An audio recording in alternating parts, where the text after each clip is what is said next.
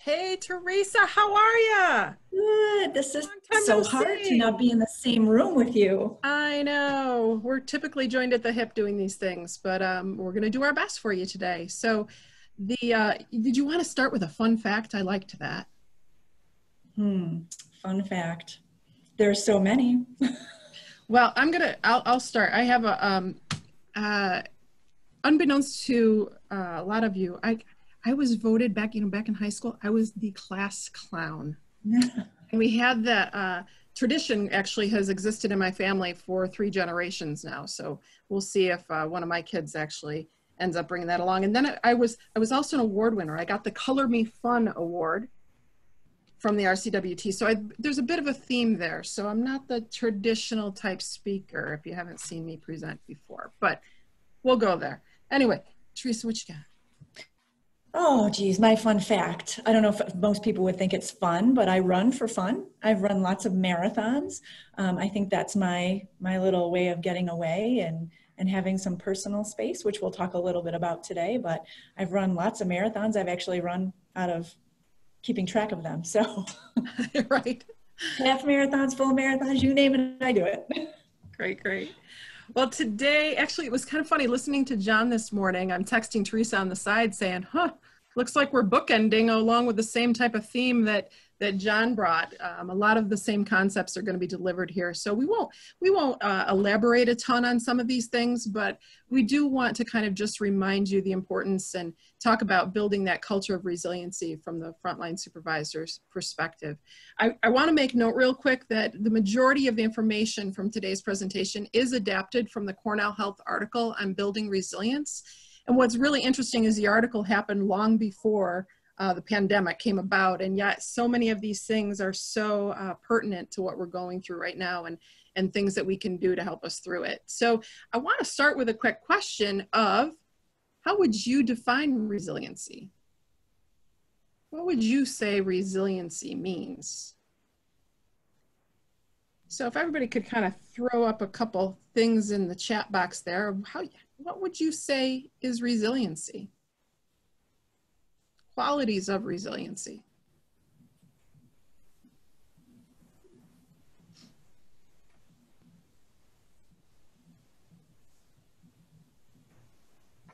Bravery. We've got bravery, Cool. thick skin, being able to adapt to change, being tough, Love it. able to bounce back. Yeah. All great definitions. Good definitions. What I got for you here, again, like John, I went to Webster, and Webster says resiliency is the capacity to recover quickly from difficulties or toughness. You guys nailed it. You got this. Well, let's just end it here. They got it, right? And I really liked this, the meme that I found. This is the bamboo that bends is stronger than the oak that resists. And I think that we're all bending quite a bit, right? Look at this, Frontline Supervisor Virtual Conference. How much more bending can you get, right? We have to remember that, resilience is not a fixed state. It does change over time, and there's sometimes that we're stronger and can bend easier than other times, right? It can be learned, it can be practiced, it can be developed, and sometimes we don't know how strong we can be or how tough or flexible we can be until we're forced to do it. And I think we've all experienced a little bit of that now. But here we are, and we need to continue to foster that culture of resiliency, because I think we're going to be in a kind of a shifted, altered state for a period of time now. And so let's make sure that we're finding a way through this together. Teresa? If you think about those, resilient people in your life, or maybe you consider yourself a pretty resilient person, some of those characteristics are listed up there in front of you. And it's not the same for everybody. I will have to say that. People who are resilient, they tend to meet the demands of their life successfully. Well, successfully is a little trick word, I think. That's different for every single person. For some people, that might be you are on top of everything. You're ahead of the game. You can get everywhere you need to go 5 minutes early. Sometimes it just means you're getting through and you're surviving, and you are managing to get through and remain positive through all of the things that life is sending your way. So there's that positivity again. Take positive action to deal with challenges. We're all facing challenges every day, different ones that we never thought we would have to deal with. So being positive in that, taking positive action, not kind of holing up and deciding, I'll just wait till somebody else pulls me out of this hole, or wait for somebody else to give me an answer. It's really taking action and moving forward positively. Resilient people tend to seek support when needed. They go out there and look for, just opportunities to reach out to other people when they're in kind of a state of flux. Knowing when to take care of self. We're going to talk about that a little bit later, but knowing how to take care of yourself and when to take care of yourself. Knowing, I know, we've heard a lot about the valve, and I kind of, when I saw this bullet, I thought about the valve, and filling your bucket. Sometimes you got to open that valve up a lot when you're looking to take care of yourself, and sometimes you can dial it back a little bit, close it up a little bit, and just kind of smooth yourself through.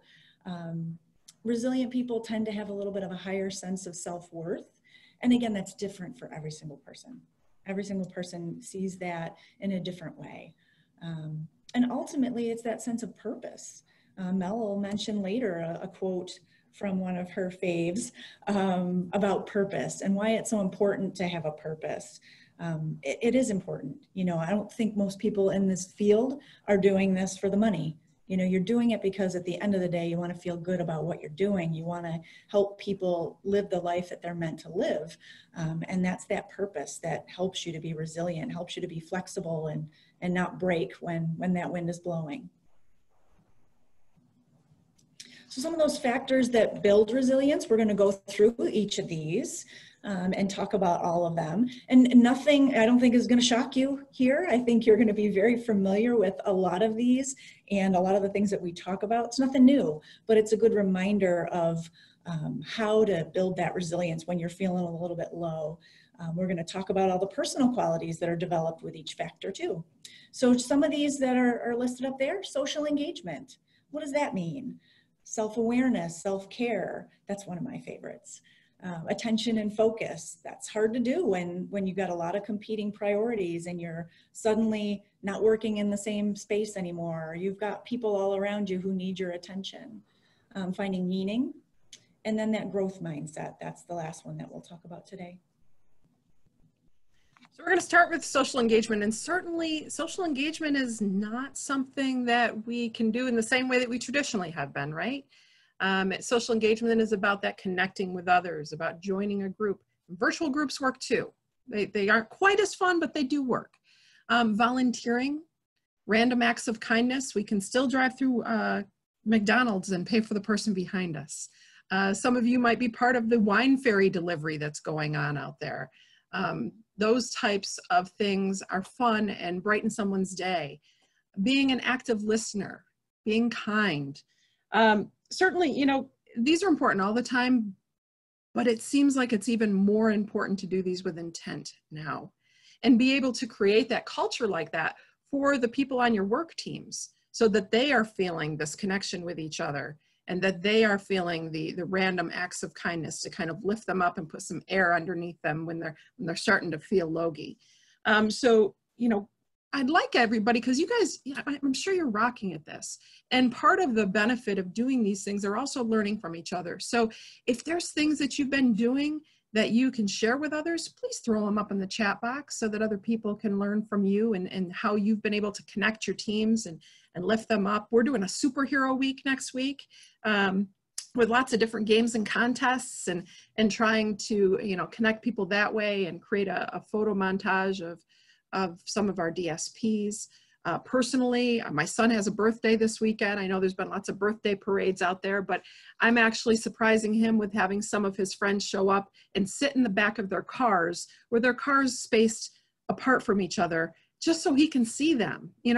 We take for granted sometimes how important that social connection is, especially for teenagers. My teenagers are craving their friends like crazy. So we wanted to try to find a safe way to bring that to him so that he could still experience a birthday and put a smile on his face. So please share the different ways that you're able to do this type of social engagement in kind of this new world so that other people can learn from you too.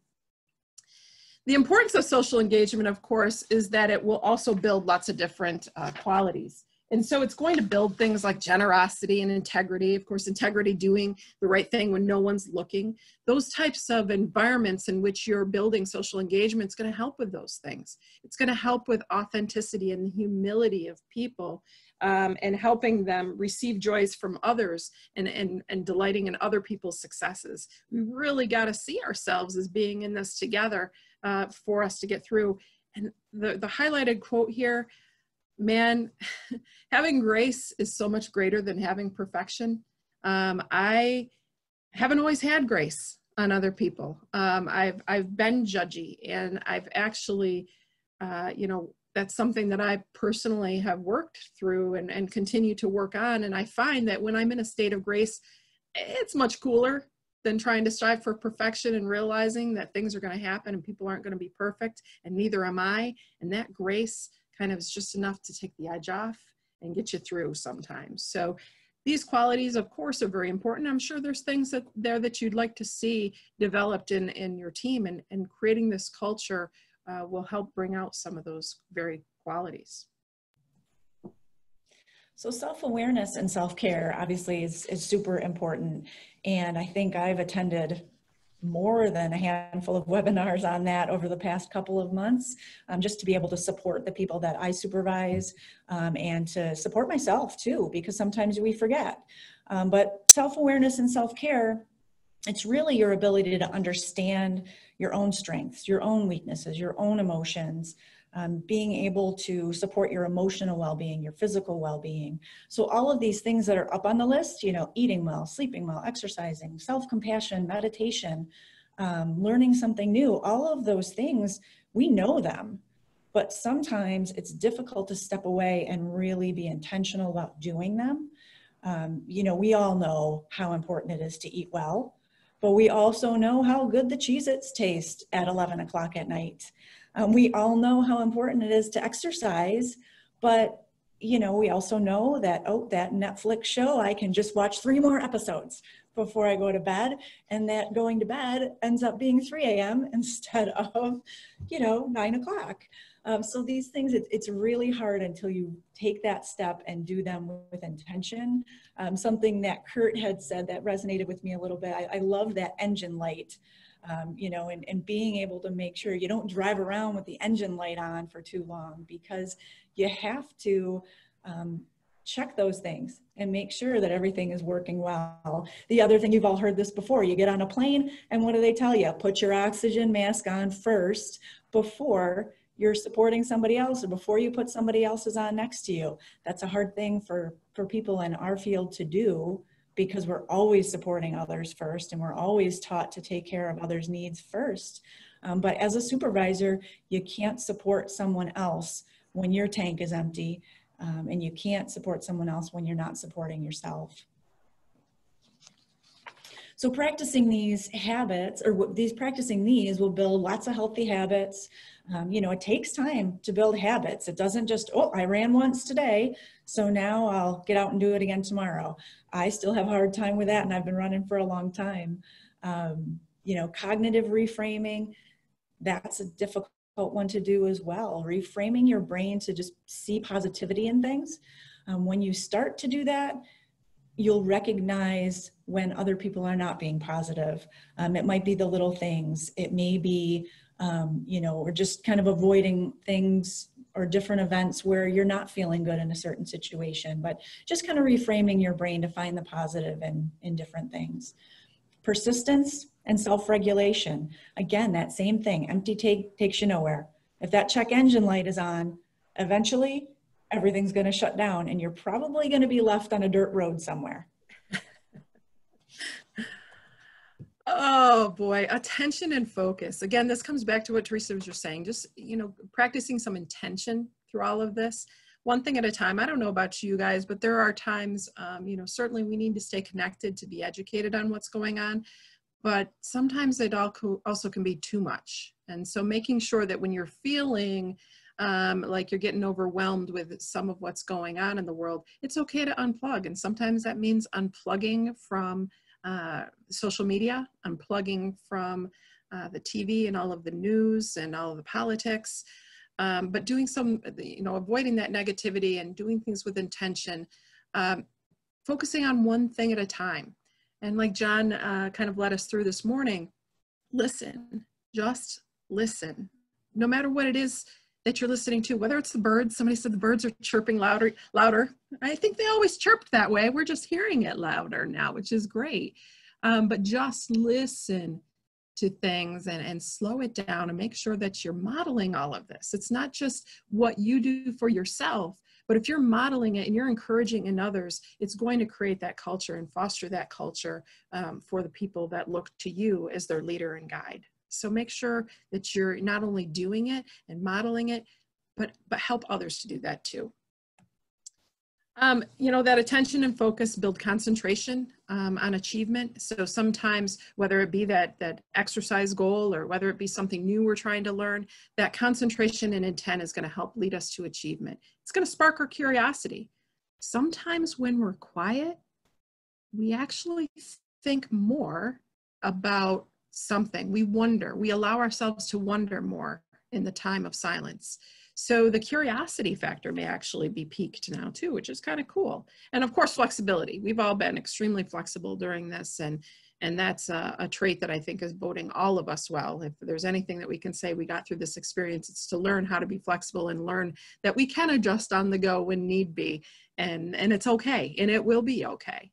So we have to remember that, our energy goes where our intention flows. So if we place our intention somewhere, that's where our energy is going to go. And we have to make sure we're channeling that energy where we want it to go and not letting it kind of seep out into those bad and ugly places.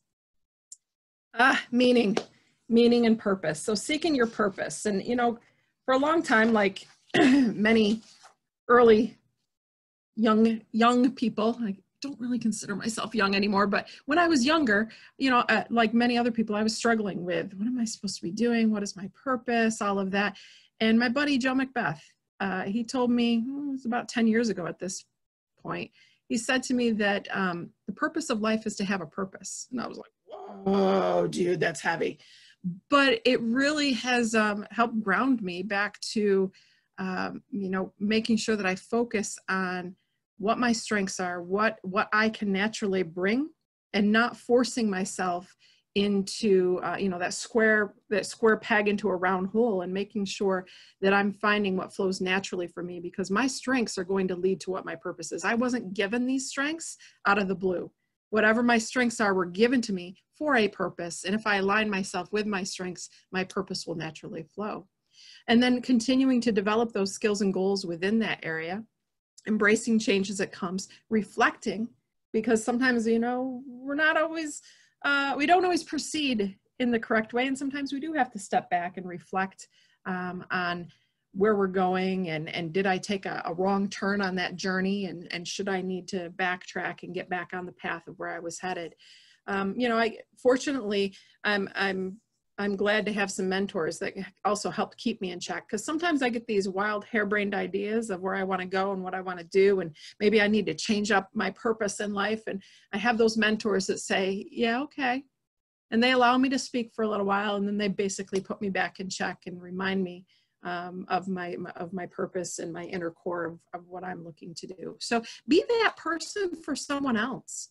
Make sure that you're allowing people to dream, but at the same time, help them drive from their purpose, help them seek their core, and help them find their strengths, because that exploration is going to help them strive for and align themselves more with the goals that they have in mind and what their ultimate purpose is. That, that seeking meaning, that builds that sense of self-acceptance, self-actualization on the top of Maslow's pyramid. Ding, ding, ding, here it is. That seeking that meaning is going to help you reach that point of like, it's where I want to be. It's going to help find the gratitude. You're not going to feel that miserable sense if you're aligned with your purpose. You're going to feel good about things. You're going to have hope and feel optimism. This Maya Angelou quote, there is no greater agony than bearing the untold story inside you. we all carry a beautiful story. We just have to make sure that we unlock it and share it with others, and what is our purpose and what is the story that we're meant to tell. If you need to do that, please do so, but please help open the door for other people to find that too. You are a lot more influential to the people on your teams than what you think you are. Sometimes we forget that we're on stage and we're somebody that the staff that work with us kind of look up to, and we have to remember that we own that role and help guide others in that journey of exploration and discovery too. So be that person. The growth mindset. So my good friend Mel once talked, several times, has talked about her little bubbling pool analogy. And I got the slide to talk about this one, so I get to share her little glory for a few minutes here. You know, most people are not a big fan of stagnation. You know, a lot of people really just like that ability to just keep moving forward constantly. And that's what this growth mindset's all about. So you think about stagnation, and, you know, that word in itself kind of gives me a little bit of a shiver, but, you know, think about that swampy pond, then nobody goes in, and you've got that thin layer of sludge on top, and it's a little stinky. You know, you go walking by and you're glad you have a mask on that day because it smells so bad. But then you think about those ponds where they put the little bubbler in there. You know, it starts bubbling, it doesn't smell, everything stays fresh, the fish are in there, you can see to the bottom. You know, that's a big thing, you know, making sure that your pond doesn't stay stagnant. You want to make sure you have that bubbler in there, that constant growth mentality. When you keep your mind set on something and you don't open it to different challenges, different ideas, then you can't move forward. But it's also remembering all the things that are listed there, that achievement that you're working towards, that requires work. I don't know too many things that I've accomplished in life that haven't really taken a whole heck of a lot of hard work. You don't get a degree by just sitting down in a classroom and, you know, walking in and out every day. You have to do the work that comes along with it. You know, you work hard to create goals for yourself and achieve those goals. One of the most important things that, you know, I want you to recognize is that you can't compare yourself to others. You know, comparing yourself to another supervisor or to someone else, you know, it's one thing to seek out a mentor that you want to emulate, you want to be like, but don't compare yourself to others. You know, we're all different. We're all on a different path. We're all on a different road, and those roads look different from time to time. Sometimes that road has got a lot of potholes, but you know what? It's your road. Embrace that road. You know, pedal to the metal and hit a pothole, who knows what'll happen. You know, other people's roads are a lot smoother. So it's just really important that you do you. You know, that's another Melism. You know, I have a lot of those now. You do you. It's important to applaud the effort too. You know, when you think about your employees, sometimes just the end of the day, they just want to be applauded. You know, hopefully you saw that fabulous regional centers post with everybody applauding direct support, and that the work that they're doing, it's really important to do just little things like that. You know, just walk around and clap, walk around and say thank you. Those things are important, but also again, focusing on you and the feelings that you're getting from that. You know, and honestly, thinking about failure for yourself has got to be different. You know, you create your own road, you create your own path. The quote that's on there, you know, it's up to you to be the navigator. Time flies. So, you know, make sure that you're using every moment, that you're taking in every moment, you're sharing every story with everyone. And also remember from all the way back at the beginning, another thing that resonated with me with John was him saying, you know, it's okay to be okay. You know, don't feel bad that, you know, you're getting up and you're going to work and it's all okay. You know what? You're not, again, hiding in that hole. You're doing all right. It's okay to feel that way. Remember that and remember that wonder and curiosity and how that feels for you. You know, that's just a great way to kind of continue that growth mentality for yourself.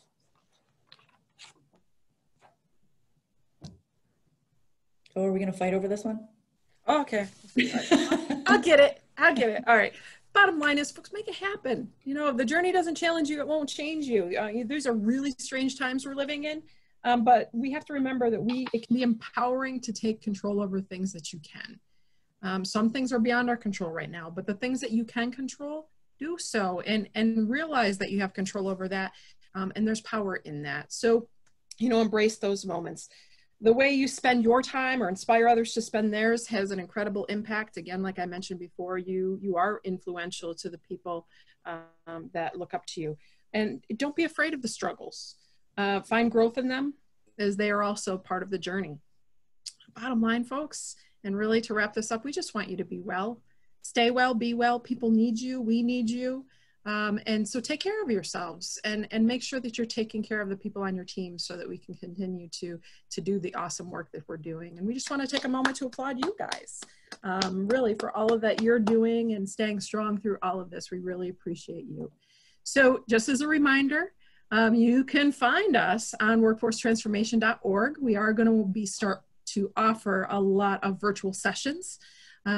We did a check-in yesterday and learned that people would like us to do some of our sessions remotely, and so we're going to start doing those. So make sure to check out the website there to be able to capture and sign up for sessions in all the different regions of the state, because virtually now it doesn't really matter because you're not traveling. You can attend anybody's stuff. So check out the website and check out the calendar, and there's our email addresses if you want to connect with us. Thanks so much for spending your time with us today.